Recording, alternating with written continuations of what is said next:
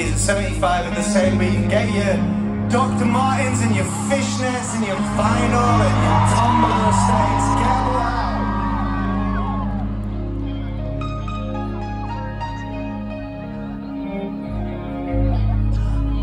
Well, we're not the Arctic Monkeys, as you can hear. We're also Rage Against the Machine, not Rage Against the Machines, I'm sorry about that, but also, I am sorry. We fucking love Rage Against the Machine. Give it up for Rage Against the Machine, man.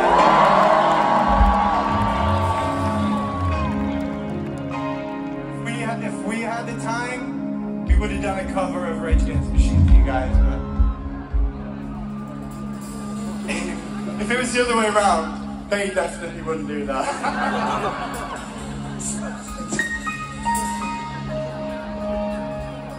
It's good though. Chad, I will stand by being literally in Rage Against the Machine and having a gammy leg is quite funny. That is funny. I love it.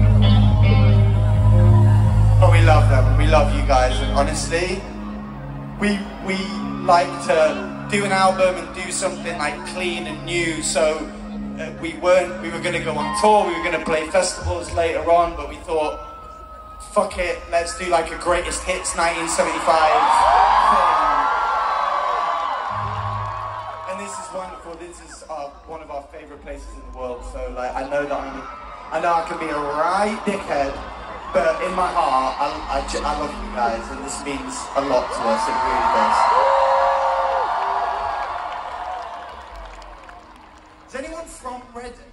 Oh, right, okay. Okay, fair enough. I was going to be like, why? Why Reading?